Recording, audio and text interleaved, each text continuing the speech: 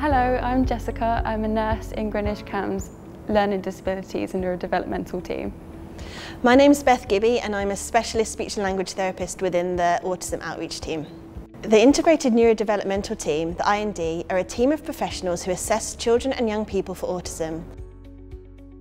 The team is made up of speech and language therapists, psychiatrists, psychologists and community paediatricians. Children and young people up to the age of 18 can be referred into the IND team by a community paediatrician, speech and language therapist, CAMHS, or by the ADHD team. The referring professional will be asked to submit information about the child and their school will be asked to complete a teacher observation questionnaire. Once all the information has been received, it will be looked over by the IND triage team. This is made up of professionals who work in the IND team. They look over the information and decide whether the child would benefit from an autism assessment or not. The team also consider what type of assessment the child needs based on the information already available, as this information becomes part of the ASD assessment. Sometimes the triage team will decide that they have lots of information about a child and an autism diagnosis can be given without further assessment. Other times they might want the IND team to see the child or talk to the parents. In this case, triage team accept the referral and the child is placed on the waiting list for further assessment. They will write to the family and the referrer to let them know their decision. It can take a long time to get an assessment as lots of children are referred every month. When the child or young person reaches the top of the waiting list, their family will be contacted to book in the assessment. The assessment might be face-to-face or it might be a video call. There are different options for further assessments.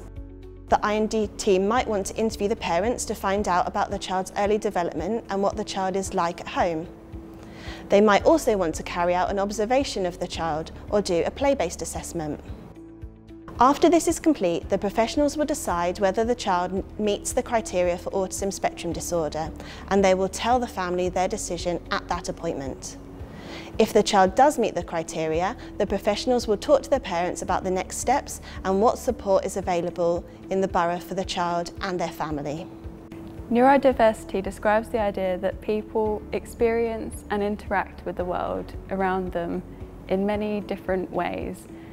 There is no one right way of thinking, learning and behaving, and differences are not viewed as a bad thing.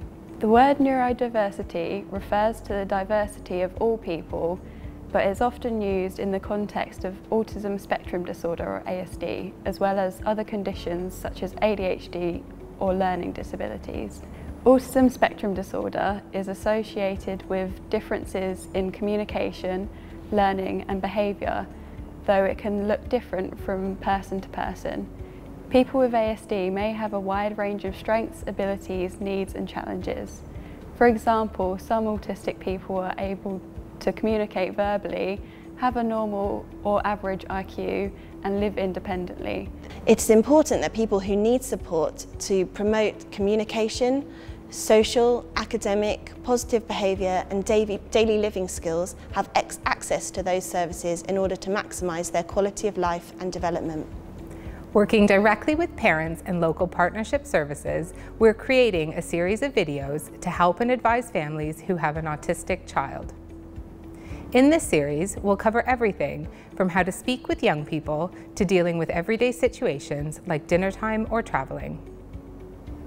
We'll give you tips and tricks that parents and professionals have learned through their own experiences, and also teach you a little bit about what autism may mean for your child or young person.